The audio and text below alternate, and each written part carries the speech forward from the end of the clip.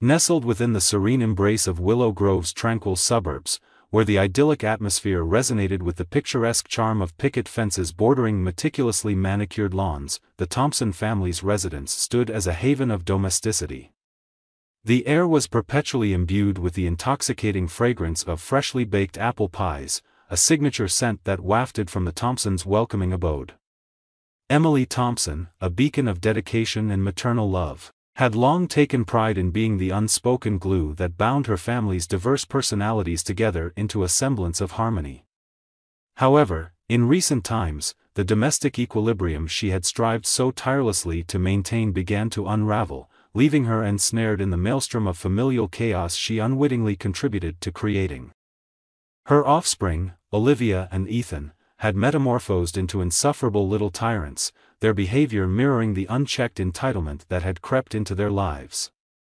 Richard, their indulgent father, harbored a misguided belief that inundating them with material possessions was synonymous with exemplary parenting.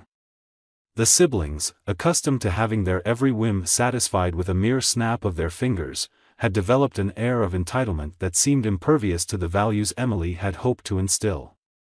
Meanwhile, Emily, the unacknowledged orchestrator of household harmony, found herself shackled beneath the oppressive weight of familial expectations and domestic responsibilities, her spirit withering with each unacknowledged sacrifice. Exhausted and teetering on the brink of resentment, Emily reached a breaking point and, in a desperate bid to salvage her own sanity, concocted a meticulous plan to liberate herself from the clutches of domestic monotony. On a somber Wednesday afternoon, the heavy clouds hung low in the sky, casting a muted light over Emily's kitchen. The ambience was accentuated by the soft ticking of the antique clock on the wall, marking time with a melancholic rhythm. Seated at the worn wooden table, Emily cradled a cup of lukewarm coffee, its aroma mingling with the dampness in the air. As she sipped the tepid brew, a profound realization struck her with the force of a thunderbolt, resonating through the stillness of the room. It was a revelation that whispered to her innermost desires, the pressing need for a respite, a sanctuary from the mundane rhythm of everyday life. Yet, it wasn't just any vacation that beckoned, it was the allure of a liberation vacation, a journey that transcended the ordinary boundaries of escapism. In the recesses of her mind, Emily envisioned a getaway that went beyond the conventional paradigms of relaxation, a pilgrimage to a destination where the weight of familial obligations and the demands of her offspring would dissipate like morning mist. It wasn't merely an escape, it was a quest for personal emancipation, a voyage that would redefine the delicate balance of power within the confines of the Thompson household. In the hushed corners of her daydreams, Emily pictured herself on a secluded beach, the gentle ebb and flow of the tide providing a soothing backdrop to her thoughts. The golden sands stretched endlessly, mirroring the boundless possibilities that a well-deserved liberation vacation could unfold. Each grain of sand seemed to symbolize the myriad responsibilities she carried, waiting to be swept away by the cleansing waves of newfound freedom. As she continued to nurse her cup of coffee, Emily found herself lost in the vivid tapestry of her imagination, weaving a narrative of anticipation and liberation. The kitchen, once a mundane backdrop, transformed into the canvas for the brushstrokes of her dreams. The aroma of coffee became a fragrant potion, stirring the cauldron of her wanderlust, and the ticking of the clock, a metronome counting down to the rhythmic beats of her impending liberation. Over the ensuing days, Emily became consumed by a fervor for meticulous planning as she embarked on a quest to orchestrate her escape with the precision of a seasoned strategist. In the quiet solitude of late nights, when the world around her was cloaked in darkness, she delved into the vast realm of possibilities, immersing herself in the virtual landscapes of exotic destinations. The soft glow of her computer screen became a portal to a world beyond the mundane, a gateway to the promise of adventure. With an insatiable curiosity, Emily traversed the digital tapestry of far-flung locales, navigating through websites adorned with vivid imagery of paradisiacal islands, bustling markets, and ancient wonders. Each click of the mouse unveiled a new facet of escape, each image a brushstroke in the masterpiece of her liberation. The azure waters of serene beaches beckoned, capturing her imagination and transporting her to idyllic settings where the sun kissed the horizon, and palm trees whispered tales of leisure. As she meticulously curated her dream itinerary, the anticipation of exotic cocktails danced in her mind like effervescent spirits, promising a symphony of flavors that would tantalize her taste buds on a faraway island. The mere thought of sipping a concoction under the shade of a swaying palm tree, as the tropical sun dipped below the horizon, stirred a palpable excitement in her heart. In her clandestine research, Emily found solace in envisioning a scenario where the relentless demands of her familial obligations melted away like morning dew under the warmth of a tropical sun. The prospect of leaving behind the responsibilities that tethered her to the routine of everyday life became an intoxicating elixir, fueling her determination to craft an escape that bordered on the sublime. As she continued to unearth hidden gems in the vast expanse of travel information, Emily's planning metamorphosed into a detailed tapestry of aspirations. Each detail, from the choice of accommodation to the exploration of local markets, became a stroke in the canvas of her liberation. The process of planning itself became a form of escapism, a journey of anticipation that mirrored the adventure she sought beyond the confines of her daily existence. Emily decided to break the news on a Sunday evening, strategically timing it when the family was gathered for their weekly dinner. As they devoured Emily's carefully prepared roast chicken, she dropped the bombshell. "Guess what, everyone? I've decided I need a break." "A real break," Emily declared, her eyes flashing with determination. Richard looked up from his plate, a piece of chicken dangling from his fork. "A break? What are you talking about, Emily?" "I'm talking about a vacation, Richard. For myself. I need some time away from all this chaos." She gestured vaguely at the chaos that was their home. Olivia and Ethan exchanged puzzled glances, temporarily pausing their constant bickering over the TV remote. "You can't just leave, Mom. Who's going to take care of us?" Olivia whined. Emily smiled, a mischievous glint in her eyes. "Don't worry, my darlings. I've arranged for Grandma to stay with you. She will make sure you don't starve or destroy the house in my absence." The bombshell announcement echoed through the household like an unexpected thunderclap, eliciting a symphony of protests and incredulous stares from the unsuspecting family members. Emily, however, remained resolute, an unwavering force determined to breathe life into her escape plan. In the aftermath of the announcement, the atmosphere within the family home crackled with tension, like the charged air before a storm. As the ensuing days unfolded, the household transformed into a hive of activity, with Emily at the epicenter orchestrating the covert operations of her impending getaway. The air was thick with the scent of cardboard boxes and the rustle of packing tape as belongings were meticulously sorted and stowed away. Secretive phone calls, carried out behind closed doors, became the clandestine threads weaving the intricate tapestry of Emily's liberation. Each whispered conversation was a stitch in the fabric of her clandestine departure, shrouded in a veil of mystery that heightened the drama of her imminent escape. The eve of departure finally arrived, casting a surreal glow over the household as Emily stood poised at the front door, suitcase in hand, like a protagonist on the brink of a daring adventure.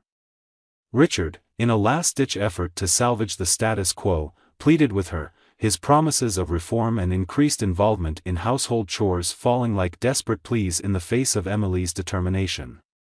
The air was charged with the weight of unspoken negotiations, a silent battleground for the balance of power within the Thompson household. In their respective realms, Olivia and Ethan, the young scions of entitlement, sulked in their rooms. The realization dawned on them like a dark revelation: their reign of privilege and indulgence was about to meet an abrupt and unwelcome end. The impending departure of the matriarch signaled a seismic shift, and the siblings grappled with the impending void that would be left in her wake. The rooms echoed with the melancholic notes of an era drawing to a close, a prelude to the uncertain symphony of change that awaited the household.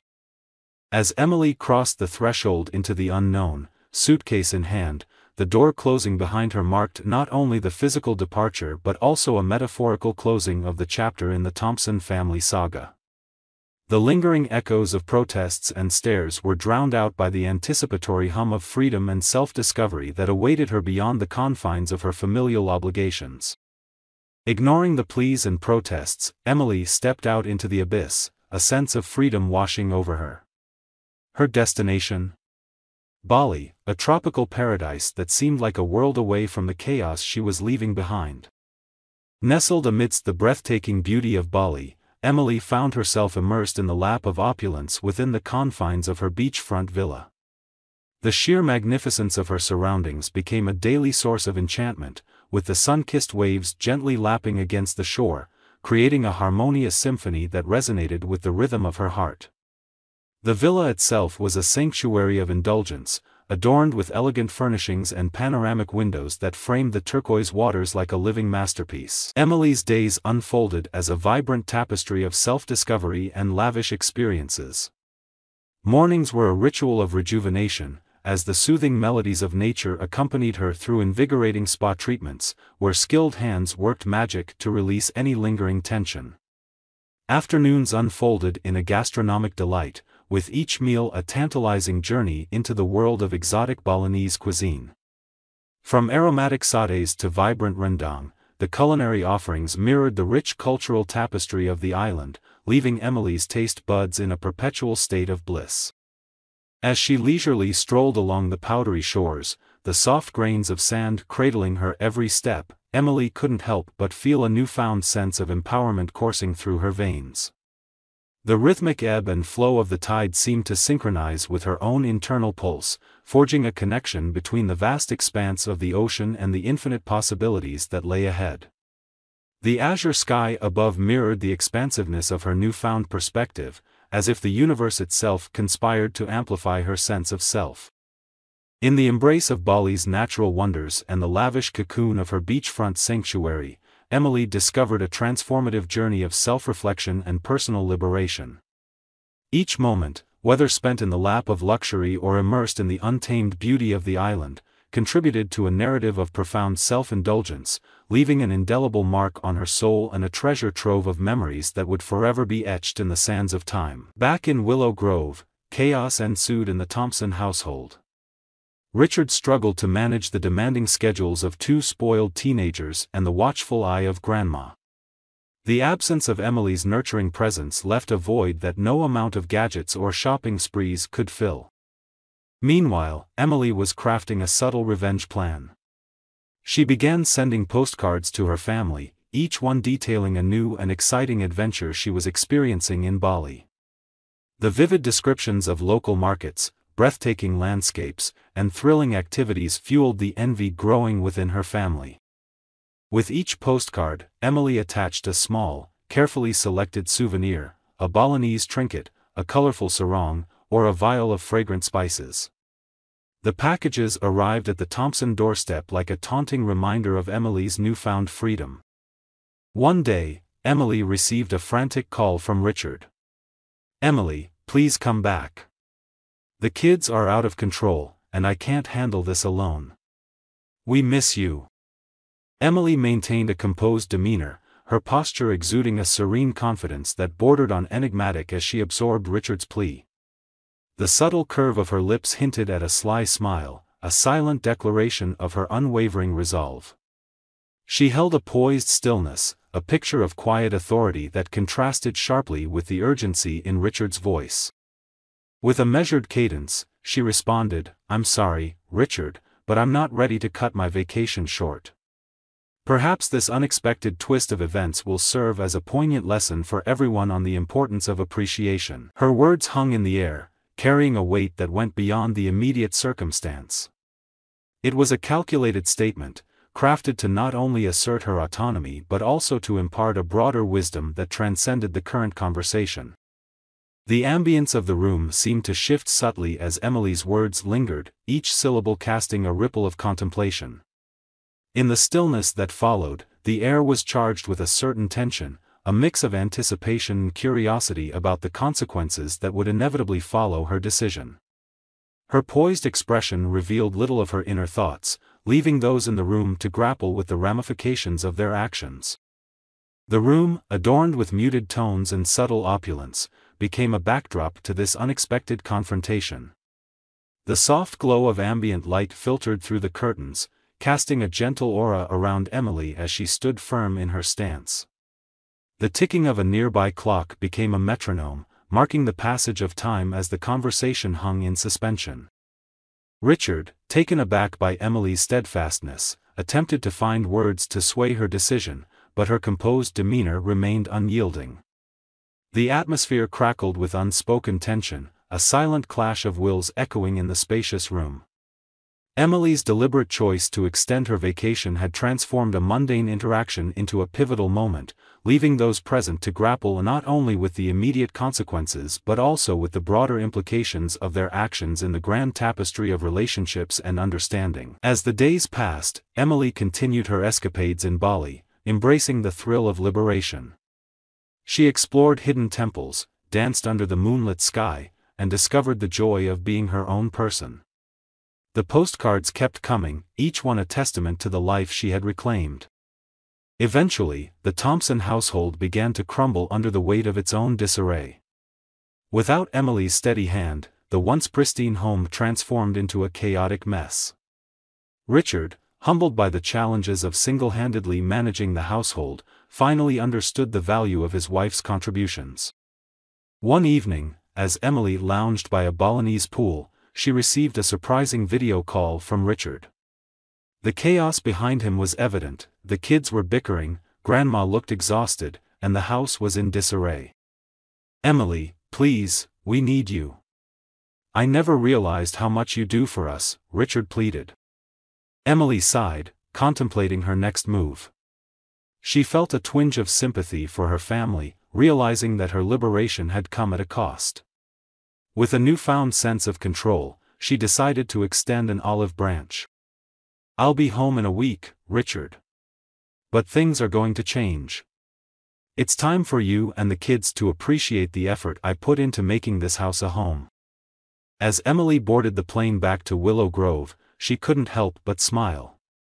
Her revenge had been sweet, and the liberation vacation had not only transformed her but had also shaken the foundation of the entitled Thompson household. When she walked through the front door, Emily was greeted by a surprisingly clean and organized home. The kids, subdued and reflective, apologized for their behavior, and Richard, humbled by the experience, vowed to be a more supportive partner. From that day forward, Emily's liberation vacation became a legendary tale in the Thompson family. It served as a reminder that even the most selfless individuals needed a break and that true appreciation came from understanding the value of what one had before it was lost. The once spoiled Thompson children and their reformed father learned to cherish the woman who had orchestrated a brilliant act of revenge disguised as a vacation.